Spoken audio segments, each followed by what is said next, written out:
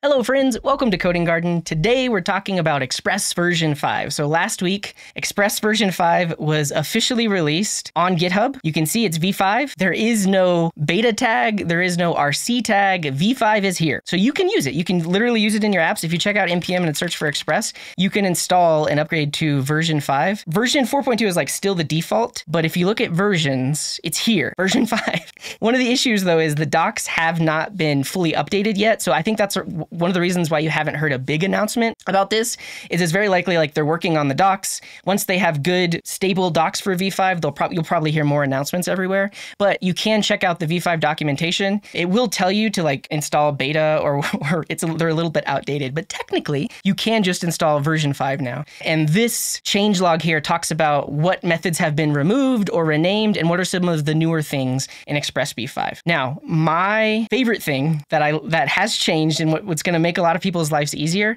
is rejected promises are handled from middleware and handlers. And actually, I think I have an example of this. So I have the Express API Starter and then the Express API Starter TS. These are still on version 4. I'll be upgrading them soon to version 5. But let's look at an example. Exactly, so you don't have to try catch.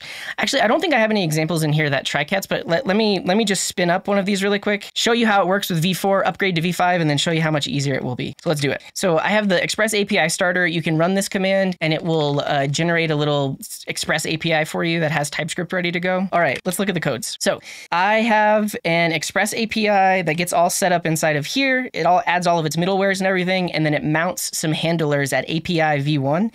And if we look inside of here, we have a file that would import all of our other routers and mount them at specific endpoints. So let's add a new router. We'll call this the broken router that like always throws an exception, and I'll show you how we should handle it these days. So we're going to mount it at /broken, and then we're going to implement a router here. So this is just a super simple one route that responds with an array. I'm going to copy it, call it broken, and then we'll show you what I mean. You will never see this. Okay, so right now I'm using TypeScript in this Express app, and the way that you use types with Express v4 is you pass in the type of the response here. And so right now I'm getting a type error because it's like, hey, that's not the right thing. I could call this the broken response, and it needs to be an object that has a message property that is a string. And then if I tell it that my responses will be of that type, it should stop complaining. Great. Here's the issue. In Express version 4, if some error happens, let's say you were trying to talk to a database and it threw an exception, or maybe you're making some kind of API request and it throws an exception, you need to handle that. So if I throw a new error here, it says broken, let's watch what happens. So I'll start this up and then we'll visit API v1 broken. And can anyone in the chat tell me what's going to happen here? What happens when I hit this endpoint right now in Express v4? You will get one bonus cookie. Big ol' crash? The whole building burns down? Honestly, I mean, now I'm second guessing myself because my guess is that it will just hang because there's no call to next that actually forwards this to the error handler. Yeah, my guess is that this, let's try it. I could be wrong. API v1 broken.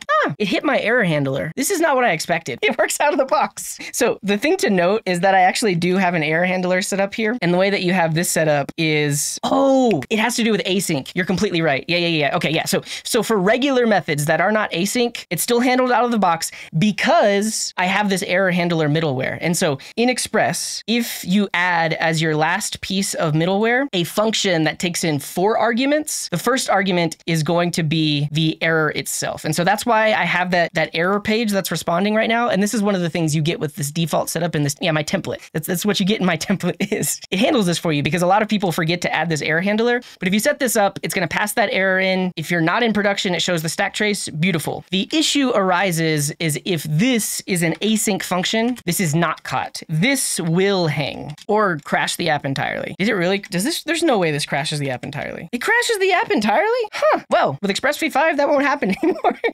So right now with v4, Express, yeah, just crashing your apps. Okay, v4, you must try catch. So now that I made this an async function, like I made it async because we could be using like await calling a database or something like that. But typically what you need to do for code like this is you actually wrap it in a try catch. And then if there was an error, you forward it on to the error handler using the next function. So you have next here, and then we can say next with that specific error like this. This should fix it. This should stop my entire app from crashing and should behave in the way that the other one did so that it actually captures that exception, forwards it onto the error handler, and doesn't bring my entire API down. What is nice is in version 5, it makes it so that even async functions, you don't have to wrap them in try-catch anymore, and it will automatically forward that error onto your error handler. So are we brave enough to try and just install v5 and see what happens? Why not? So let's do npm install of Express version 5. Cool. We got rid of a bunch of security vulnerabilities as well. One of the issues, and this was actually brought up in the chat, is, and another reason why you don't see any big announcements around v5 just yet, is the types for Express haven't been updated yet. So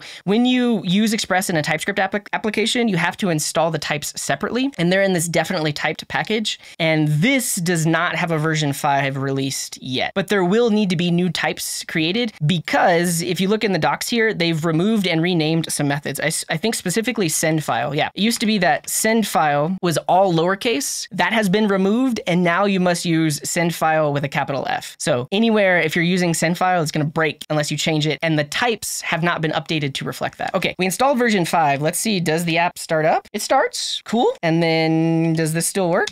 It still works. So that's a good sign. I'm not doing anything that is a breaking change, so my app is probably okay. And I think this is the other aspect of the v5 release, is like most of it's backwards compatible, and most of it is stuff that wasn't used as often. So yeah, and this is another thing. The del method was removed, and now you can use the delete function instead. And that's because in the latest version of JavaScript or ECMAScript, delete, which is a reserved keyword, can be used as a property on an object. So we can use delete now. Yeah, this is the other thing, is a lot of the methods built into Express used to accept the thing that you were responding with, and then the status code is the second argument. They don't support that anymore. Now you have to chain them. So you would say res.status, status code, and then send the thing that you're trying to send. But I never used this format where you specify the status code afterwards.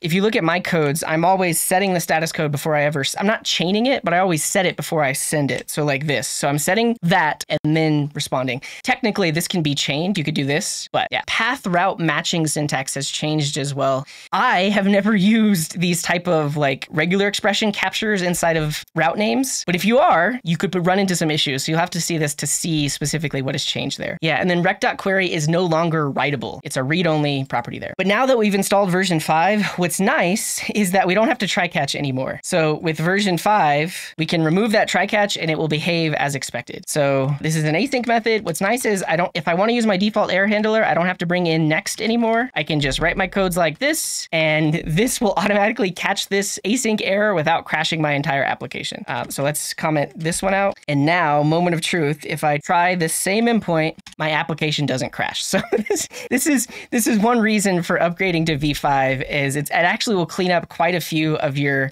response handlers, because you don't have to wrap them in try catches anymore. Anything marked as deprecated inside of v4 was very likely removed in v5. Right now, the types that I'm using are actually for v4. So let's see what happens if I try to do app.param. Because of the TypeScript typings and potentially JS doc, I should get like a deprecated error. So if you try calling it with just a callback, I need to look at the docs because I never use this. API reference v4 param. Here we go. Customizing the behavior of app.param. This is no longer supported. This is what I would want to see. Yeah. So in version 4, if you were using it and you had like the types installed and everything, you would see that this is deprecated. And let's actually see if we go back to version 4. Yeah, we see a deprecated error. So basically, if you're using version 4 and you see any of these deprecated errors, those methods are completely removed in version 5. And so like in this case, we're modifying the param. We even get an editor error that says, hey, this is deprecated. And so if I were to try to run this same code in version 5, it will just crash the app. It just crashes the app, because the only way to use this is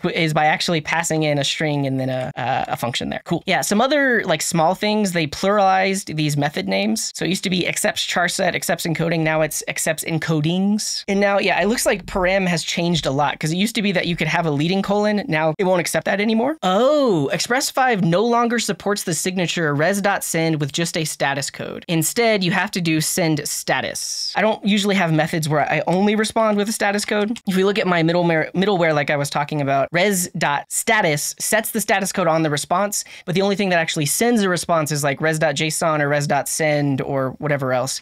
But if you do in v5, you cannot do res.send 404. That will not work. In v5, you have to say res.sendStatus, and that sets the status code and sends sends an empty response. Ultimately, it's a lot of like renaming of things, removing of deprecated functions, and then probably the biggest and most exciting thing is that rejected promises are caught automatically. So v5 is here. You can start updating today. Like I said, it's on npm, but the main issue is that the types for Express have not been added yet and aren't available on npm, but there is a PR open. So this PR actually updates the types for v5, and it was open 2 days ago. So there's some fixes that are happening. Hopefully this gets released soon, and then you'll be able to use the types for version 5 in your app as well. Okay, that's it. Check out Express v5. It's been a long time coming. Yeah, thanks for watching. Bye.